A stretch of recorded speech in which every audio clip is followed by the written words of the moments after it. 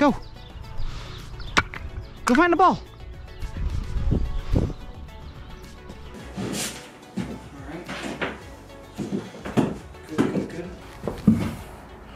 Well, that's way too short. Too short. Good measurements, Kyle. Good measurements. So I just finished the lower wall on one side, all the between the studs, so the house doesn't rock back and forth as much. But you guys saw me carry this stuff in. This is my 3/8 threaded rod that I'm gonna drill through the frame of the trailer, and then all the way through the top plate of the frame, squeeze the whole house down together to make sure that it doesn't go anywhere.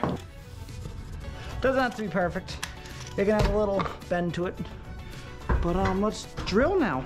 I'm gonna start with the hardest one, which was this one right here. Because we have to go through the wood, through the plywood, and into the frame, through the frame, and out the frame. That's why the bit's so long. So let's just give her a go.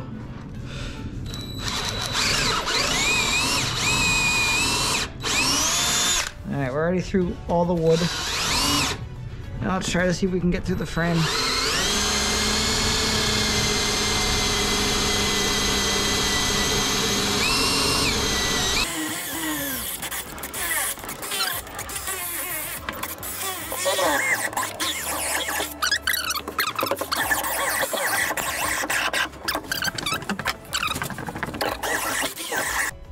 And we can go like this.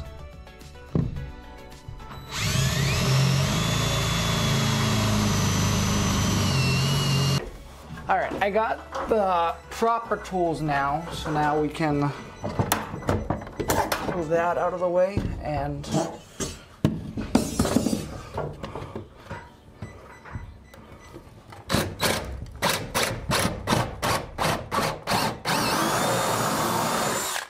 perfect. All right, so this is the whole thing. So we come up, little union to join the two pieces of threaded rod. At the very top, we got a washer and a double nut for a jam nut. Oh, is it gonna focus? Yes. That's the top, so we'll crank down the bottom nut to get everything pull. We'll pull the whole top plate down. And we got the same thing on the other side, so we can just pull the trailer frame to the top plate. And that will just pull, and that will just hold the wall to the trailer, so we don't have to worry about it. So we're gonna go do the same thing like 11 more times now. And he's happy about it. All right, guys, here's a little update for you. We got Pops up there. Where is he? We just finished up all these now. So now all we have to do is tighten them all down. But when we were drilling these holes in the back for the back wall, we had a problem. We had a problem in the back. You can see all that dust and metal shavings. Where we drilled, it came right down through the light on both sides. Luckily, did not hit either connector, but straight through that light right there. So that light's junk. And straight through this light right here. So now this light's junk. And there's Leah. So all I'm going to do is just put adjustable on the coupling. Oh, little baby spider right there. Just lock this top one down. And then I'll do the same with the bottom one. I've never done it, but I do have a little welder, so I think I'm going to weld the top nuts. And maybe these nuts. I'll just leave the bottom nuts not welded, so I can always tighten it up if I wanted to. But I've only ever practiced stick welding, and this is a little Harbor Freight welder that I bought for like 50 bucks. So never used it. We'll see how it works, but that's going to be later in the episode. So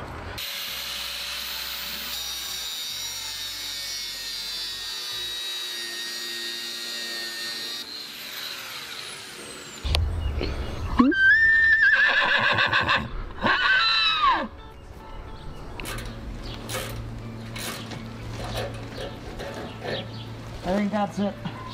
That's it? Why, I don't want to crush. How does it feel? Good? Pretty solid.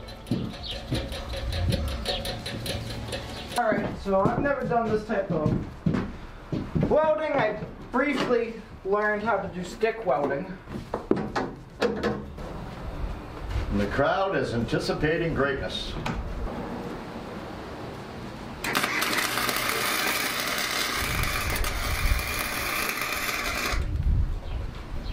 Hell, I am excited for you, son. So that's how it came out. Hope you guys can see it.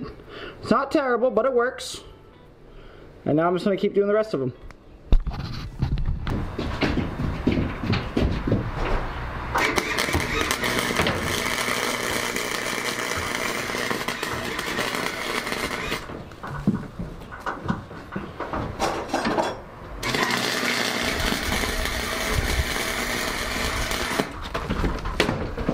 Right in my ear. What you doing? Oh, a firecracker went right in my ear. What the helmet's supposed to protect you from shit like that? Yeah, I did too. Alright, let me know if you guys have ever done that before. I'm now, instead of bending over like this, I'm just gonna come from the bottom. That might avoid injury better.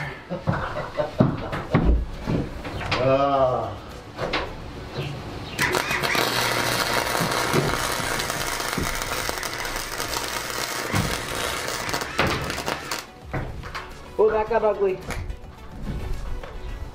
Oh yeah, that is as ugly as you can get. More ugly. More ugly. Alright, yeah, that won't go anywhere, so that's all that we care about. What's ugly is anything you want to think of that's ugly. But it won't go anywhere. We're getting better. Slowly.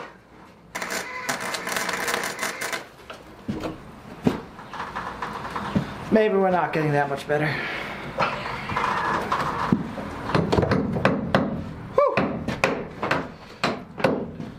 So if anyone got any tips for a wire-fed welder, let me know. I need more practice. Okay, so I welded all the middle nuts. I'll throw some pictures up here. They came out terrible. They are very bad. Not happy with any of them really. A couple reasons why I think they came out bad. One, don't know what I'm doing. Two, I don't think the welder that I was using was strong enough. I bought that welder. It's a Harbor Freight welder. I think I paid like 20 bucks for it at a yard sale somewhere. It did something, just wasn't anything good. But anyways, so not happy with the welds, but it's better than nothing, I guess. Not gonna weld the top just because they came out bad. If anything, I'll just chisel some threads away on the top so the nuts can't back off. We'll just do that up top. But the whole house is now pulled down. My dad finished all the hurricane ties up top, and this thing is, it just feels a lot stronger. Leaning on a wall, pushing everything. Everything definitely feels much tighter now, which is good. Very good. So I'm gonna end the episode here. Let me know if you guys, let me know what you guys think about the welding. And I think the welder was too weak. I don't think it was meant for something this thick. It was probably meant for like sheet metal. That's my guess. I'm getting whitewashed. Yeah, just let me know. Sorry it's been so long. I've been out of work forever. Now I'm just getting back into it. Yeah, that's it. So like, comment, subscribe, share with your friends. Greatly appreciate it. Thanks everyone. Have a good one. Peace.